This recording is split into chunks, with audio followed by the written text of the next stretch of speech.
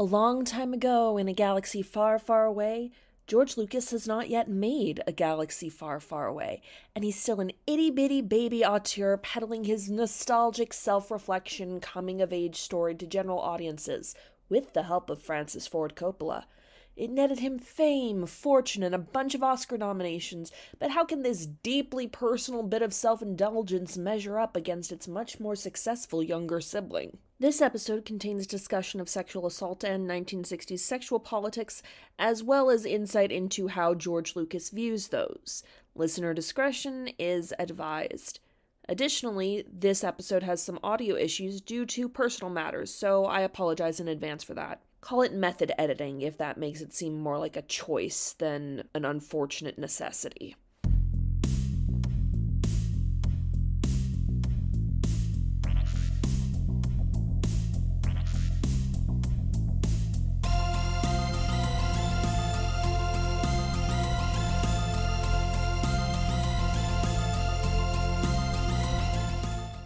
Hello there, and welcome to 6 Degrees of Star Wars, the podcast where we explore all the ways George Lucas's flagship franchise surrounds us, binds us, and penetrates us in the landscape of cinema.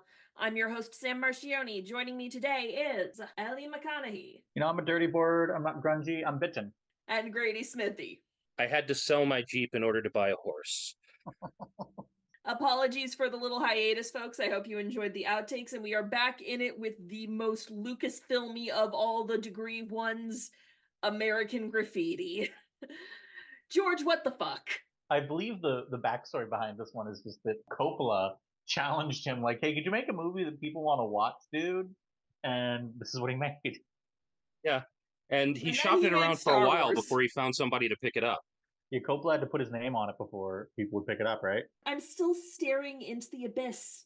This movie is nothing. It's a nothing movie. This is a playlist. It is a playlist. It is kind of a play. I don't know. I want to be nicer to this movie than I am to some other movies, because I do kind of like, I don't know what the term is for this kind of genre where it's like, well, some teenagers, it's one night, a bunch of stuff happens, some of it matters, most of it doesn't. That's movie. I'm fond of that genre. And it is not exactly dramatic on a cosmic scale by any means, but it is a night that's the turning point in a number of lives. Mm-hmm. It's just way too much of a look into how George Lucas views sexual dynamics and sexual politics. And also, everybody owes the prequels an apology because George Lucas was never good at relationships. No. I wasn't sure when I was going to say this, but one of my first notes when I was organizing my thoughts for this was, and I quote, "It says a lot about George that the healthiest relationship in the entire movie is a guy in his 20s and a 12-year-old. That whole segment was like, this is my first. The 12-year-old keeps threatening rape. Yeah, it was such a. The vibes there are real rancid. I will say, but I don't know. I kept waiting for that to go worse than it was. So maybe I'm just being, I don't know. I thought it was kind of like cute in a roundabout sort of way. It does make me kind of uncomfortable at points. Like there's a segment towards the end of it where he's like pretending to come on to her to get her to like leave, basically. Well, so that he's doing that so that he can get her address so that he can take her home. So yeah, it's like no other thing that he has done has gotten her to say, where can I get you to someplace where you will be safe? In a maybe more delicate director's hands, it could come off as kind of like she's got a crush and he's like nicely but calmly shutting her down at every turn.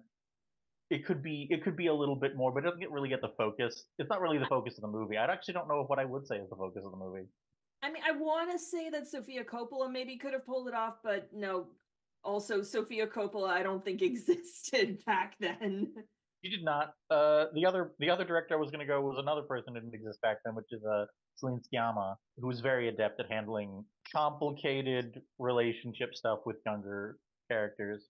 Yeah, but just, how it turns out that, like, Star Wars is George Lucas's Hidden Fortress fanfic with his self-insert? Mm-hmm. Well, looking at like the behind the scenes of this movie, this is George Lucas making multiple OCs of himself. Like all the white guys who I can't tell apart, except I know that the redhead named Steve is Ron Howard. All of them are some flavor of George Lucas as teenager. I think Terry is the one that's closest to how George actually was, with Kurt as a potential competitor there. But yeah, Steve and Milner were definitely also his OCs. I think that actually, like, so to establish myself, like, I'm not like a George Lucas biography expert, but what I do know of him, I think he was a little bit more of the Kurt type, kind of conflicted. I feel like the end card kind of like throws that in my face, though. That's just such a depressing way to end the movie. I did not like that end card at all. Two of these guys are dead. One's selling insurance and one's a writer in Canada. Is the implication there supposed to be that he like fled to Canada to avoid the draft? Is that Absolutely. Okay, so I'm not crazy. This was released during a time when people were leaving to Canada so that they would not be sent to Vietnam. And I'm pretty sure that even if Lucas had wanted to make it explicit, the studio would not have been happy with that. So he has Terry going missing in action before that, so that anybody who was around during that time will be like, oh, yeah, that. I don't know, like, I didn't like the title card at all. I think if it had ended on the shot of him staring out the plane window as he's flying off, would have been a much stronger ending. But that's me. I don't know if there's a way that this movie ends strongly, because it meanders all over the place. Like, maybe if it had been an anthology film that stuck with each of the boys for their entire thing, I might have been down for it. This was not a movie that Marsha could save in the editing room. No. She's there, but she couldn't save it. I mentioned this to Grady that like I'm doing a bunch of recording this week, including for my podcast about Oscar winning movies. And this is not an Oscar winning movie. It is not eligible for my podcast. Although the woman who played I think it's, let me look. I got my wiki in there. Debbie, yeah, Debbie was nominated for an Oscar. It got picture, director, screenplay. And yes, Marsha Lucas was nominated for editing, along with Verna Fields. I don't know, like, I think that they tried. I think the ending is kind of like where it kind of loses me, because it's very clearly intended to be like all the plot threads come together kind of moment. But like the element of the film that I like the most is that these plots kind of keep bouncing off each other a little bit, but they're never really like intertwined until that moment. Yeah, I mean, it's not a good sign when I literally have written in my notes, please let a horror movie start. So which of the characters do you hate the most? Come on, hit me with it. Bob Ralpha. That's fair. Balfa is pretty bad. Ralph felt, I don't know, that's a fucking Star Wars name, but what kind of man picks up a high school girl, drives around in his little drag race car singing fucking South Pacific? George, you had to pay money to get Harrison to do that because you would have needed the licensing. George. The songwrites were one of the biggest budget line items in the entire thing, by the way. Obviously. I can't imagine why. Does James Gunn really like this movie? I feel like James Gunn must really like this movie. It's interesting because like I don't want to say this with any authority because I didn't actually pay this close attention until towards the end. I feel like if there is a normal soundtrack, it's extremely underplayed. It feels like the mixtape songs are the main form of the soundtrack. Yeah, because it's obvious that he wanted to capture the spirit of what it's like to just be out driving around with your friends on a night in whatever part of the 60s exactly this is happening in. I think it's 63. Looking at 62, Modesto. Yeah, like the setting is 2 months before the Cuban Missile Crisis, and okay, I don't know. My brain is very tired, and I'm still like kind of soup. trying to process this movie. When it was starting and like all the hot rods were pulling up to the diner, I'm like, oh, so like I'm getting some vibes from this that I feel like they tried to replicate in Book of Boba Fett, and like I actually liked the hot rod mod squad, whatever the fuck they were called in the Book of Boba Fett. So I'm like, this might be fun. I was wrong. It's kind of weird, like usually with you go back to like you're watching The Matrix and you go back and you discover Bound.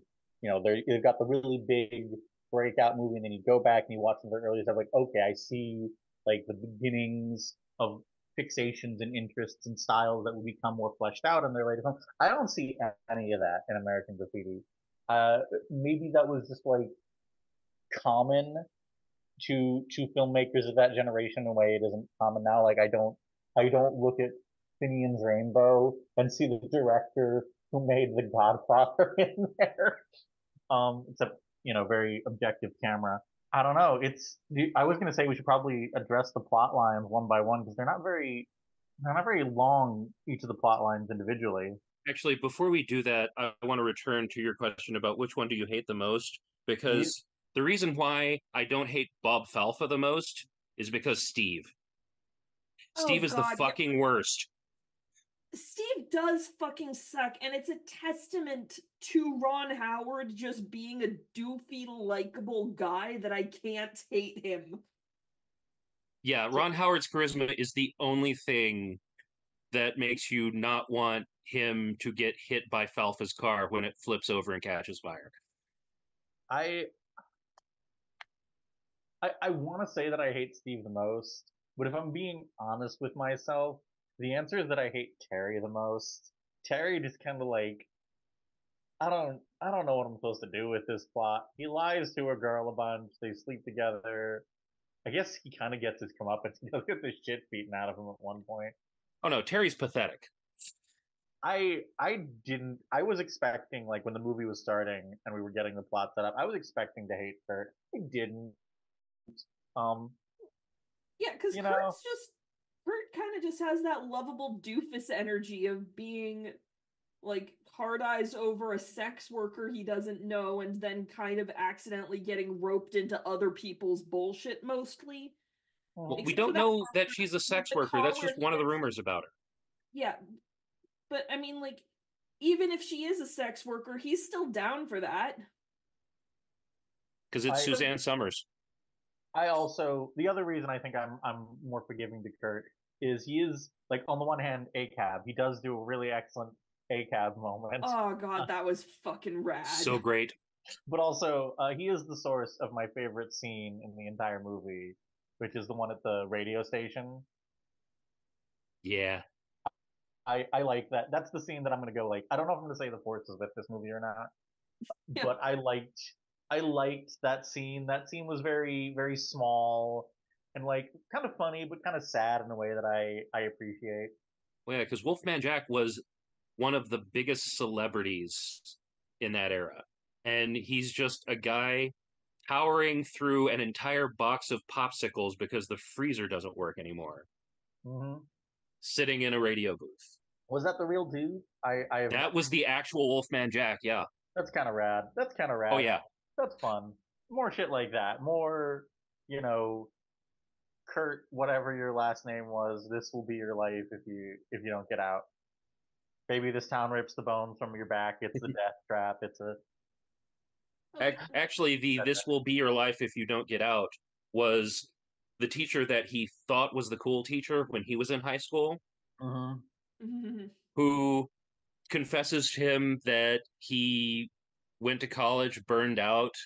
Now he's teaching high school, and then you discovered that he knocked up one of his students. Like, Ah! that is what The we. I 60s, kind of y'all. fucking missed that part. I That is kind of Well, it's the missed sort of that part thing that, because my eyes just kind of glaze over because there's so much like exposition and like right. everything that people complain about in the prequels. I feel like it's worse here because That's the these are sort of not thing that, characters; these are paper dolls. yeah, just if I didn't realize that that's what was going on until like the second or third time I watched the movie. And then, she's very tense and they have to go off and have a talk. And I'm like, holy shit.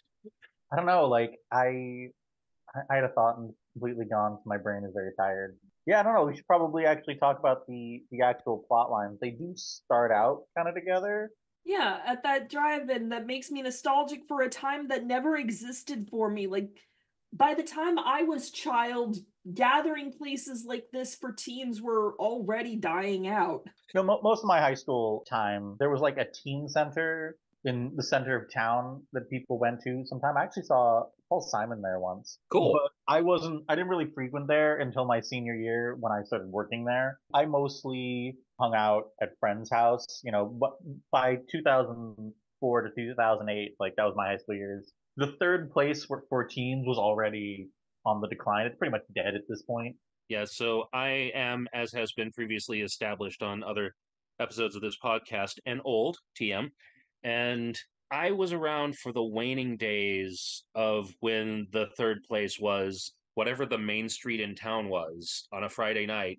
You just got in your car and drove up one side, down the other. And so it's just, I got a thin taste of what it was like for these kids in this movie. And it's kind of fascinating to have seen the changes in what third places are available that took place. We had a skating rink in town, and that was basically it. And then there was a mall, and there was some place to hang out. And then somewhere along the way, didn't really have the mall anymore, and don't really have third places like we used to. And God, I'm feeling old right now. Sorry.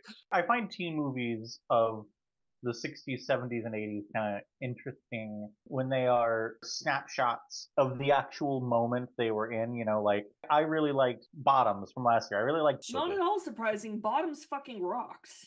but like So good. but that is a snapshot of a version of like teen high school that it might be kind of like more accurate to how it feels to be in high school, but it's not accurate to how high school actually ever was. Whereas I feel like if this movie has anything, I feel like it is a little more grounded, a little more like a little more something that could exist as an example of what, because George Lucas would have been in his teens in '62, right? Like he just would have been. Yep.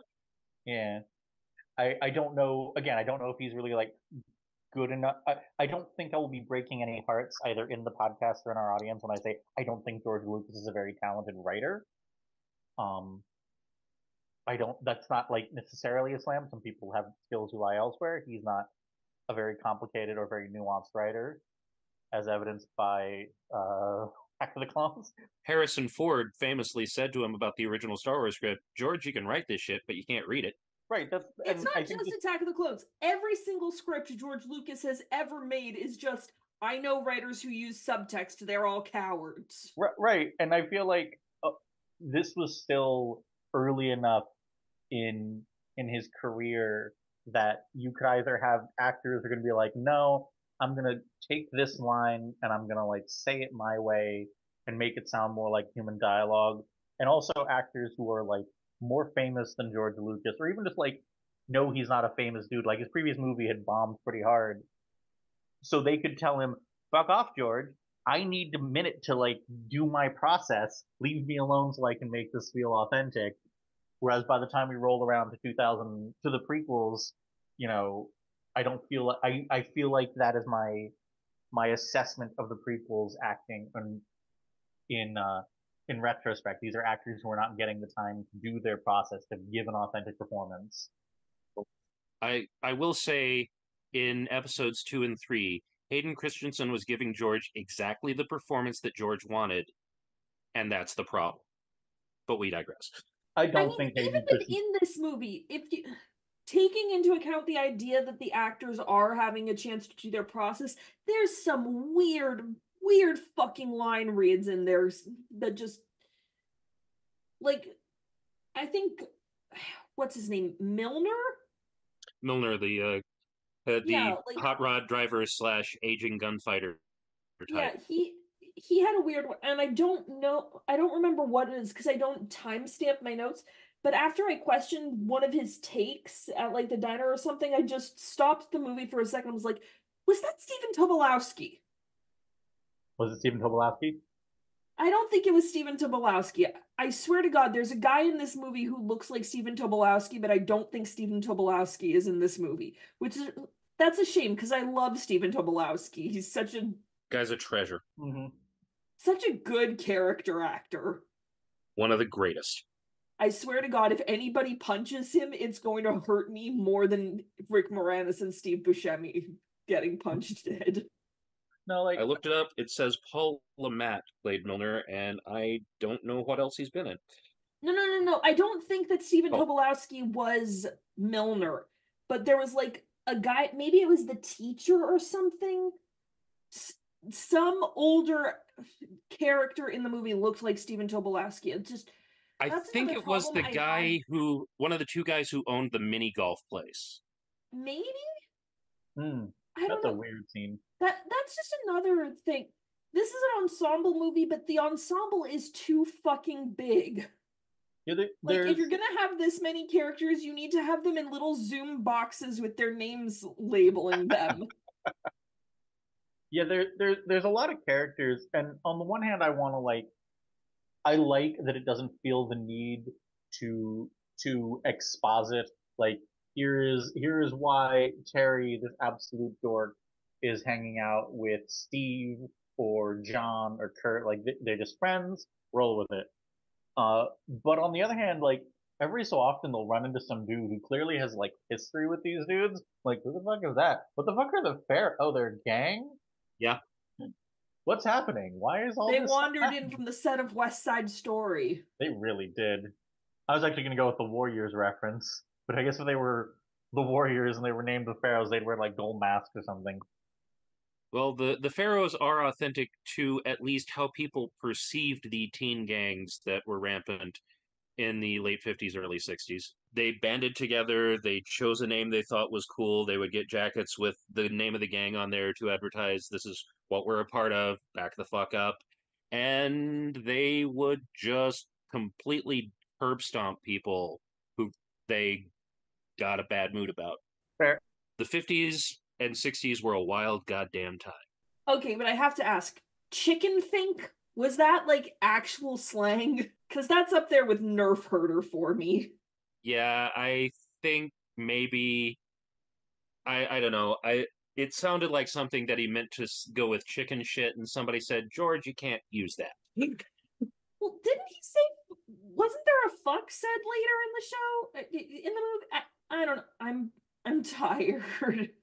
It is always kind of like distressing how any movie about teens instantly has to completely feel inauthentic to the actual teen experience because they can't say fuck more than once without getting an R rating. And like, I'm sorry, I went to high school. I would say fuck more than once a minute sometimes. Still do. Be creative in hiding your fucks. Or just like, don't worry about it. You know, it was extremely weird when 8th grade got rated R, and everyone was like, this is weird. Why are we doing this? And then no one did anything. Good movie. I know we're jumping around, but like the thing when they're in the car and Carol turns on the radio and Milner turns off the radio, did they reference that in The Mandalorian? Was that what the baby with the button was about? I mean, it's a pretty common joke setup. I don't know if this is the originator of that particular punchline. This is my first time seeing this movie. I was extremely surprised to find out that like the bit in the Simpsons episode Summer of 4'2", where Homer's like, you know, give me this, give me that, and I'm talking little fireworks, give me that and that. That was a direct reference to this movie. Yep. That was a pretty funny scene. Mm-hmm. There are reasonably successful scenes here and there in the movie. You know, Terry, I think, has the largest majority of like actual comedy scenes. The bit with the car salesman is a very weird, very disconnected scene. It was funny. The scene you mentioned this, the scene in the liquor store, a whole bit at the liquor store was very funny. Oh my god, I love that bit. I question how long he was out there trying to get somebody to buy him the booze. Debbie is a very patient girl. She is a very patient girl. I don't get why she just decides to keep hanging out with this dude. He's younger than Steve and Kurt, right? Like Yes, they're he okay. is still not graduated from high school. He's either just starting his junior year or just starting his senior year because he has a license. I am going to hope he is just starting his senior year and he had like an August birthday or something, because I would not like to think about teenagers fucking. Like, I know that teenagers fuck. I just, there's always that line, you know, like when Game of Thrones had Maisie Williams do a sex scene in the final season, and even though like she was fully an adult when they filmed that sex scene, I'm like, but that's a baby. I saw her as a baby, and now she's fucking. He was ready to. I think what year did the final season of Game of Thrones come out? 2019. Yes, New Mutants was after that, but it filmed before that. Also, she doesn't actually go through with the sex scene with what's her face and that. Never mind. Terrible movie. Don't watch it. Like, if teenagers want to fuck other teenagers, I'm not here to police that. I'm just always a little uncomfortable with how adults film the concept of teenagers fucking. Yep, totally fair. Good cause. That's reasonable. It's interesting because like the reason I was confused is because like he looks younger than the rest of the cast, but none of the main cast really look convincingly like teenagers to me. You know, I'm just looking at them like, yeah, that's just Richard Dreyfuss. I know what Richard Dreyfuss looks like movie. Come on. I mean, they But definitely had to get adults given how much was filmed at night. Yeah. definitely. And usually it's just like, no matter what time you're shooting, it's usually just good business to like, you're shooting season 1 of Buffy. Sarah Michelle Gellar should probably just be 18. It's probably just easier for everyone. It's fine. People make fun of it when teenagers don't look like teenagers. You know, oh, they're not actually teenagers. Who gives a shit? It's a movie. You know, we're not watching Boyhood here. We can live with it. The easiest way to make them look like teenagers is to stick them up next to Harrison Ford. Because I swear to True. God, that man was born at 30. I thought the easiest way to make them look like teenagers is put a bunch of makeup on their face and curly hair, make them sing about. This is a Dear Evan Hansen joke that I'm pulling the eject button on because I don't know where I'm going with it. Oh, God, fucking dear Evan Hansen. Yeah, I don't. I was said we should probably approach like each of the storylines, but I don't know how to like individually, and most of them are kind of like wisps of nothing. You know, Steve Kurt, yeah, Steve's subplot in like 3 sentences. He's trying to convince his girlfriend to let him cheat on her or else put out for him, and she's pissed at him basically the entire night. And then we find out that it's very likely that he has cheated on her already with that waitress. yeah. You know, John's subplot is he's driving around with a 12-year-old who he can't get to leave, and also Actually, there's more to Milner's story than that. Harrison Ford wants to raise him. And also, there's a discount Officer Krupke after him. Yes. But like I said earlier, he's the aging gunfighter type. Does the thing with the Officer Krupke ever get resolved? No. No. Okay. Except insofar as we get to see the cop car axle get taken off. Was because he the all one cops in this town are definitely. I don't remember if that was him or not. It's just the last we see him is him threatening to bust Milner, but only writing him the 752nd citation that's stuffed in his glove compartment. But Milner is the aging gunfighter type in the archetype of the street racer. And there is no such thing as an old gunfighter. And there's also no such thing as an old street racer because they all wind up having something cut them down, hopefully in their prime. But yeah, that I wasn't sure exactly when I was going to bring up the scene in the junkyard, but that for me is the scene that really made the movie and made me realize, Jesus Christ, when Lucas puts in the effort and when he gets the right actor, that man can work magic. I did like the scene in the junkyard. Yeah. Again, it's very like kind of small scale and sad. You know, there is a pathos to John in the movie in that he's like, you know, oh, I'm the best drag racer in this, you know, I don't know much about Modesta, but I'm not under the impression it's like a big important city. And he's just like, yeah, what are you gonna do with that? You're gonna either hang it up or you're gonna get killed doing it. Those are your choices. Yeah, the kids he went to school with idolize him because he's a great driver. Mhm. Everyone else is either another driver that wants to take his title away or one of the people that goes to the auto shop where he earns a living. He has nothing except the fame of a thing that he is gradually aging out of his ability to do it. And when he's showing Mackenzie Phillips around all the cars, he's pointing to the last thing that he ever saw friends of his alive in. And he says, and now they just put him on movies that they show you in driver's ed. People that he knew, hated, loved, who knows all that their legacy is a cautionary tale. And he knows that someday that's probably going to be him. Then title card is like, yeah, you're right. You get hit by a drunk driver. Yeah. That is one of the reasons why No old gunfighters.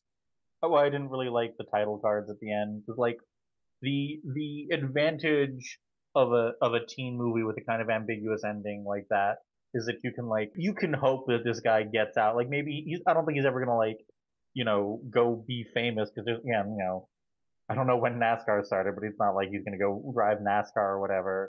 But you can that you can leave it ambiguous whether he says like his final conversation he has in the movie with Terry, he basically says like, yeah, Harrison Ford, whose name completely escapes me in the movie, but Harrison Ford, he crashed. He was winning. Like I was done.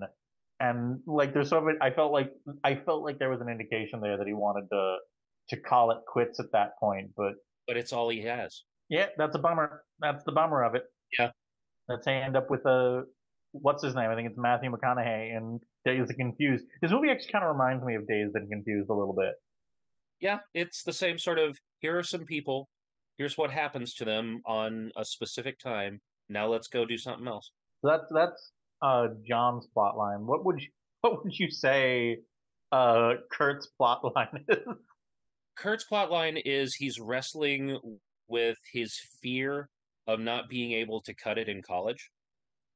I think he was also wrestling with the fear of getting the shit beaten out of him by some teen gangers. Yeah, I do Yeah. love the fact that you've got one of the smartest kids in the entire school gets trapped up with these punks, and they wind up embracing him as one of their own when he at least holds up bro code and doesn't snitch on them. High intelligence, low wisdom, high charisma. Yes. And so, his struggle is, am I going to be able to cut it? Wouldn't it be safer if I don't just try? And then he has the talk with Wolfman, and that helps him realize that no, I have to do this because maybe I'll fail, but what's worse? The possibility that I fail or never finding out whether I would. And That does feel the most like what George ended up being, like with THX 1138 having Yeah. just bombed completely. And this did really, really well at like the box office and everything, but the next thing George did would completely eclipse it forever and Yep. ever and ever. uh yeah, and Kurt's also like obsessed with this woman he saw for like 5 seconds in a car, and he also gets like kicked out of a car by I wasn't actually clear on who these two women I were. think It's an that's ex his girlfriend of ex. his and her friend.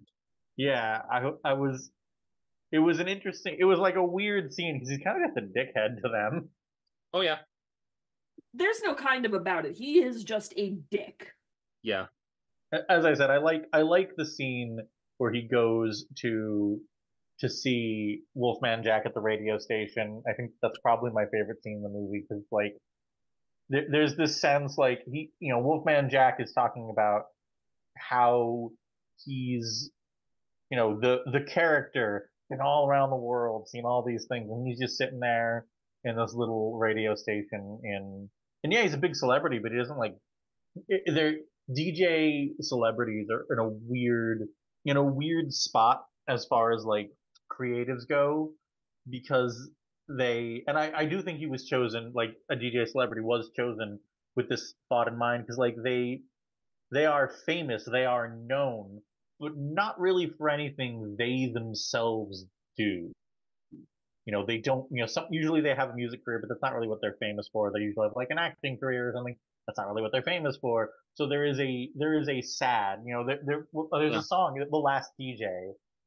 There is a sadness to it that I think that scene manages to capture very, very well. The guy, the Wolfman, the actual Wolfman Jack, embodies that very, very well. I think it's probably accurate to his experience. I don't know much about Wolfman Jack, so I can't speak to how accurately this portrays him. But that's my favorite scene in the movie, and I guess that means that Kurt's my favorite plot thread. Totally valid. Yeah, and it's just he's the biggest name on radio, and he can't afford a fridge that has a functioning freezer in it. And you've got the moment of pathos where he's talking about how he's just a guy getting older in a booth, and then the instant the song ends and it's time for him to do a little bit of patter before the next one starts, the character comes on. Can't relate to that at all as a podcaster. Nope. I know, right? I like that shot where he first comes into the radio and like he sees him, but his like entire face is hidden in shadow. Yeah. That's a good shot. George Lucas is a much better visual storyteller than he is a verbal storyteller. And then there's Terry's Yeah. plot line. Actually, can we do Steve first, because his plot line is the mirror in reverse of Kurt's. He's absolutely certain that he wants to go and that everything's going to be perfect and that his life is going to be exactly the way that it is, and he slowly loses his confidence in that and does what Kurt was originally thinking of doing and staying. Also, can I just say, Steve, it's college in the Northeast. It's full of assholes. Steve would have fit in. Yeah, he is the mirror to what's his name, to Kurt, but his change feels a lot less motivated. And I don't like being too hard on teenage characters who are assholes. I was an asshole when I was a teenager. Man, Steve just kind of sucks.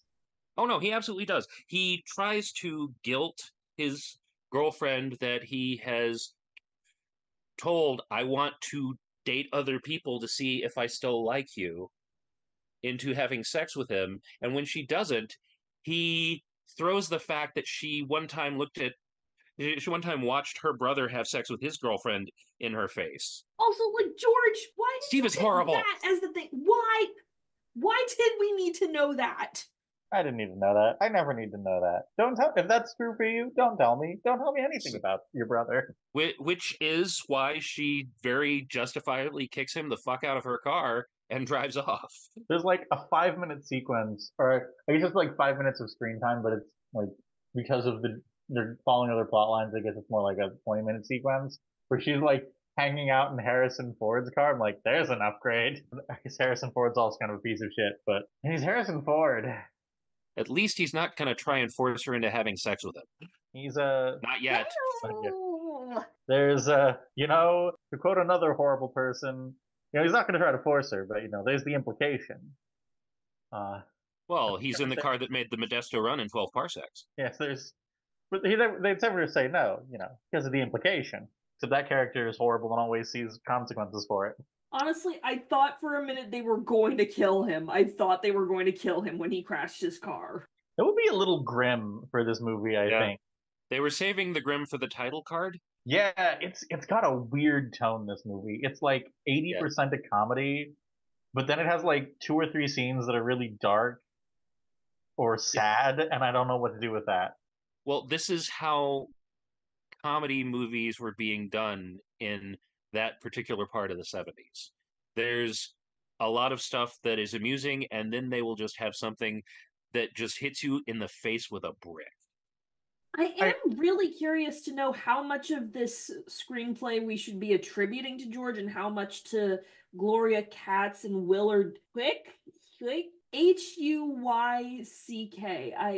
I do not know how you pronounce that. I don't know how you pronounce it either, but I have to say it this way. Hyuk? Oh God, no. No, it's so the movie that I covered for my last podcast episode was a comedy drama from '74, and it also kind of did that, but I feel like it managed the tone shifts between the sad scenes and the comic scenes a lot better by just having both of them be a lot more understated. Whereas like every so often this film gets super wacky. Like the whole sequence where Kurt basically like causes a cop car to rip its own rear axle off. That's like a wacky scene. Yeah. And then like you've got again like a very like and that that is basically what happens to the car crash. They're both car crashes essentially. That is a wacky car crash, and then the one at the end is a very grim, very like scary looking car crash. Welcome to the 70s. But they're supposed to get more like downbeat and realistic in the 70s. That's their whole vibe. Yes, but Ellie, the important thing is that it rhymes. It rhymes. I'm not gonna lie to y'all. They do if one of the pitches they've got um for a TV show or like a smaller Star Wars movie is American Graffiti type movie but set in Station, I would fucking watch that. I mean, I'm Tatooine sure they were Graffiti. pitching I that, want but it. then everybody fucking hated the Book of Boba Fett. I didn't fucking hate the Book of Boba Fett. I didn't watch the Book of Boba Fett. Book of Boba Fett was the first time I actually enjoyed watching anything to do with Boba Fett, but like they got one of the girls from Yellow Jackets to lead like a squad of gracers or something, and everybody I saw on the internet fucking hated her character. They hated her character and group of renegade bike racers. Do I need to watch Book of Boba Fett again to properly explain this to you? Sophie Thatcher is there. I don't know how big a Yellow Jackets thing, but Sophie Thatcher. I think she's a major character. She's who I think she is. I like Yellow Jackets a lot. No, that wasn't like a slam on the Book of Boba Fett. I haven't watched anything Star Wars related really since Rise of Skywalker. I didn't even watch the first season of The Mandalorian. I thought you watched Andor. Nope, still haven't watched Andor. Oh, I'm People mixing tell it up me with somebody else then. we are wildly off topic, so I'll end this sentence. Yeah, we have one more storyline. So wait, whose storyline do we still have to We go haven't done through? Terry's yet. Yeah, we started to, but I wanted to go ahead and get Steve out of the way because fuck Steve. Fuck Steve. Or actually, no, Lori, don't fuck Steve. I don't care that he stayed in California. Do not fuck Steve. Yeah, Steve's plotline is basically just him hanging around with this girl who's just like a little bit like he gets a free car from I think it's Kurt.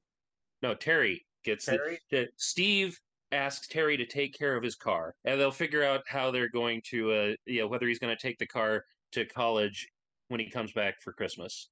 Mm-hmm. And so Terry desperately wants to be cool, and Terry is not cool in any way, shape, or form.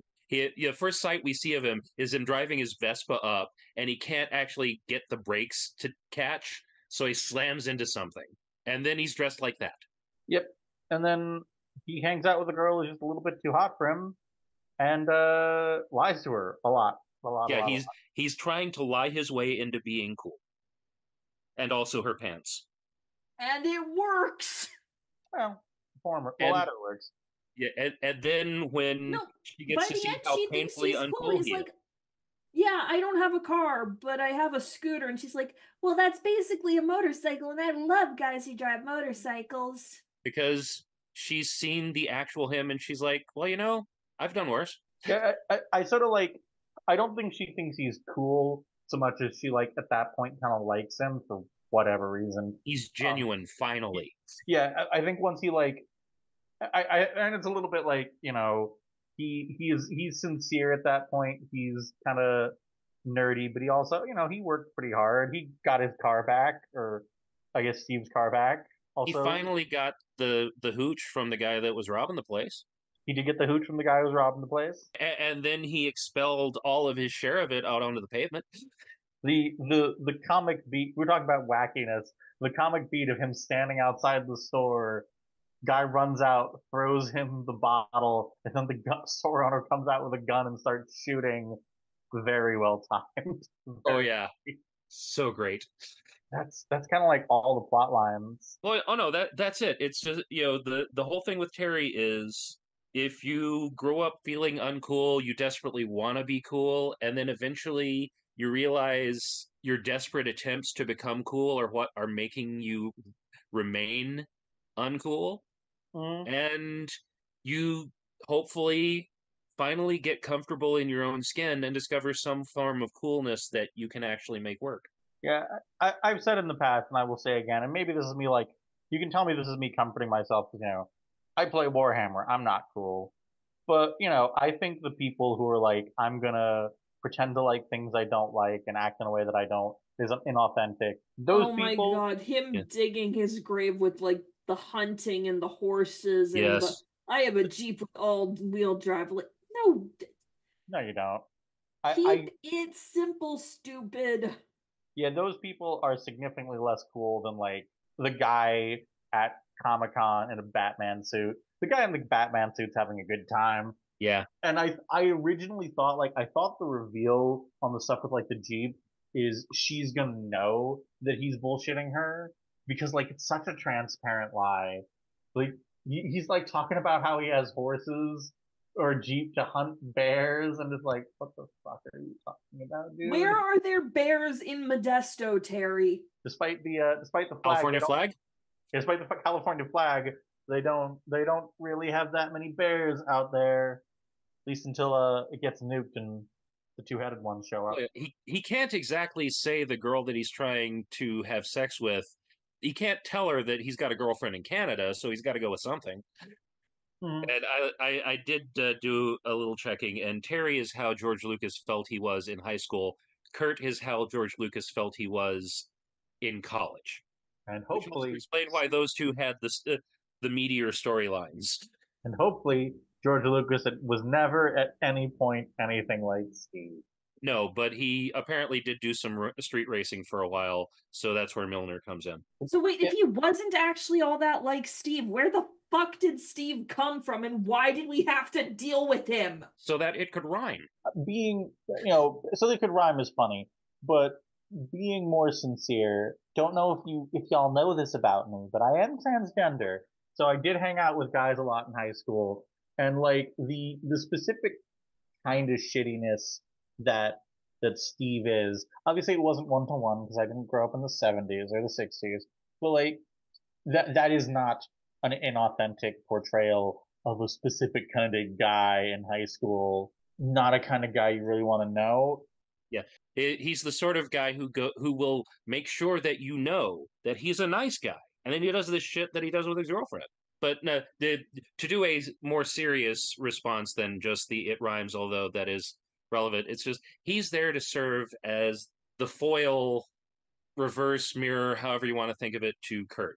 That he thinks he's got everything figured out, that his life is going to be a specific way, and he's going to go do this and be great. And Kurt thinks, I'm going to burn out. This is going to be horrible. I'm not going to do it. And we watch them take each other's starting position so that each one at the end of the movie is where the other one was at the beginning. He's just there to be a narrative foil for Kurt and also to loan Terry his car. It's interesting because like the vibe I was getting from Steve throughout the second half of the movie is that he is genuinely kind of like hurt by the breakup, but I don't know when I'm looking back at the movie, like I'm sort of thinking about it. I don't know how much of that is the script and how much of that is just Ron Howard. It's a popular cliche that the person who thinks they have the high ground in the relationship is like, hey, I think we need to adjust things. And then the other one, whether, regardless of the reasons, is like, okay, fine, I'm going to lean into this. Wait, you're supposed to need me more than I need you. What Mm. the hell? Oh, so how do we feel about Candy Clark being the only actor from the movie to get an acting nomination? I think the only actor from any Lucas film, unless No, Alec Guinness I got was just a saying, yeah. nomination Okay, for so Obi-Wan. yeah, that's But what I was about to say. Like, I think he was I think so only one of two from Lucas's film. honestly, I think she kind of got the nomination because this was at a point when like getting a lot of recognition for the movie was kind of how you reassured yourself that the movie was good. And like looking at who she was up against in the category, she was never gonna win because it was Tatum O'Neal and Madeline Kahn for Paper Moon. Tatum O'Neal won. Linda Blair in The Exorcist, and then Mhm. Sylvia Sidney in something called Summer Wishes, Winter Dreams, which I don't know what that is, Never but heard of that like one. just the Paper Moon and The Exorcist alone, Candy Clark was never gonna win. I'm sorry. I will say she deserved the nomination because her performance is one of the best in the movie, in my estimation. She's playing a character who maybe doesn't have a whole lot of interior life, but she's a nice person. She's a genuine human being, and And she Lord has knows we great don't comedic necessarily get those in timing. a lot of movies. Mm-hmm. And her bits, it feels like it feels like it's not scripted. She is very good in this movie. I went and looked because I was curious. I went and looked at her career. Reasonably, I thought I'd seen her someplace before. She's Mary Lou in The Man Who Fell to Earth, Yep. which is a very good movie. She was also in Criterion Collection classic Cool as Ice. And this was the second movie she acted in. Second movie she acted in. I think you're right, Sam, that like she didn't have a prayer. Paper Moon was a big juggernaut that year. The Exorcist was like this was the year of The Sting and The Exorcist being the big stuff. I'm not gonna question that, but as we're wrapping up, I do want to mention one other thing.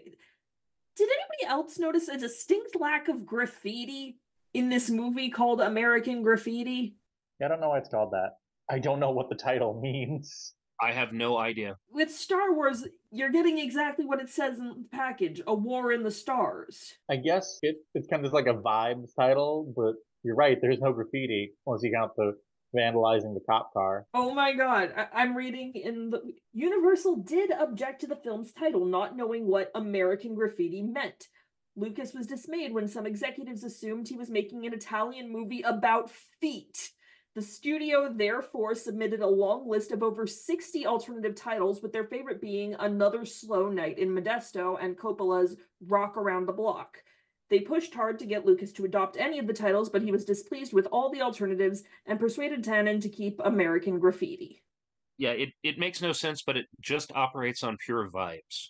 It's a good title, it's an eye-catching title. I think Another Slow Night in Modesto is a fucking terrible title. So Rock Around the Block would be a good title for something that was just about the pharaohs. I also think that's the title that became the title of another movie later, right? Maybe, I don't know, you probably know more movies than I do, but I I don't don't know. know. It doesn't feel like there's enough theme to tie into the graffiti part of it. I don't know. I think the end, the way that you capture the movie's vibes, I think you probably got to play up the soundtrack in the title, but there's no way to do that. It is Mixtapes weren't a thing back then, were they? No, When did mixtapes become a thing? 80s. when we got Okay. CDs. But like even back then, selling movies on their soundtrack was not unheard of, and it is a killer soundtrack. Yeah, I mean, I might poke around my library, see if there's an American Graffiti soundtrack available for me, but I don't know. What I think could best be summed up when I ask the question, is the Force with it? For me, it is.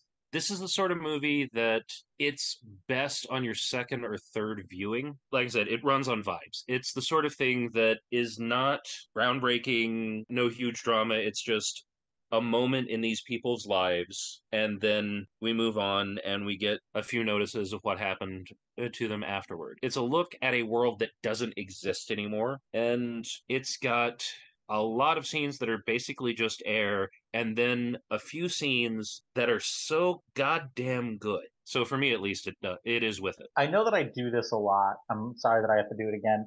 I think I'm gonna have to answer only a Sith feels and absolutes. My Um, God, Ellie! I'm sorry, my Would opinions you? are complicated. Okay, let me ask this a different way. Would you watch it again? I don't know. It's so hard to like separate it as a I think I'm gonna have to go with the Force is not with it because like I don't know. It was a huge hit and it was reasonably critically acclaimed at its time period, but like I don't know if it would have survived as a movie if it weren't for its connection to the biggest film franchise of all time. So I don't know how to untangle that. I don't how to take it on its own. I compared it to like Bound to the Wachowski sisters, The Matrix, but the difference there is I think Bound's just really fucking good. And I don't know if this really holds together. It has a handful of scenes in it that I really love and a lot of just kind of okay. So I think if I have to choose with it or not with it, I will have to say not with it. All right, well, I have no instinct to dither. The Force is not with it for me. I do not want to revisit this. This is far too much of an insight into George Lucas's mind for me.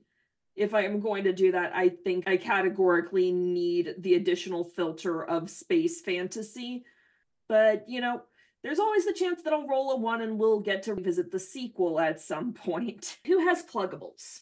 I have nothing. Not even if you liked this, then try this this time. I was just mainly happy to be here. If you like this movie, try another obscure movie by the director called Star Wars. I hear that one has poetry. It rhymes.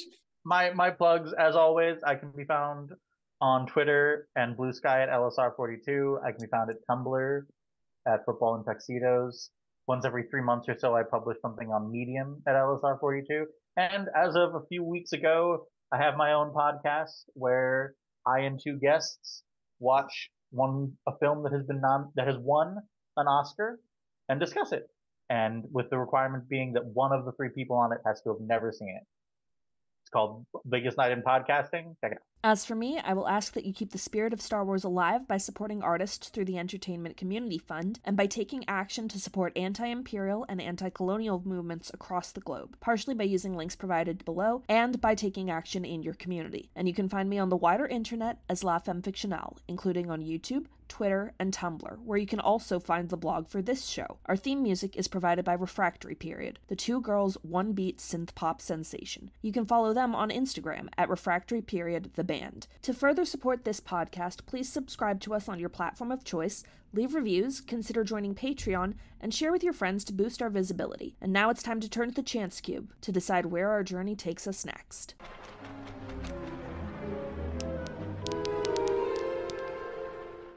That's a 3. 3 is the number, and the number will be 3. 5 is right out. No, I already know what this is. I'm gonna turn down my volume a little bit as I say this. It's Bound. Yeah. Holy shit. Yes. I'm in on that episode. This is not a request. All right. Well, we'll see you all for Pride Month. Until then, stay safe, stay strong, stay beautiful, and may the Force be with you.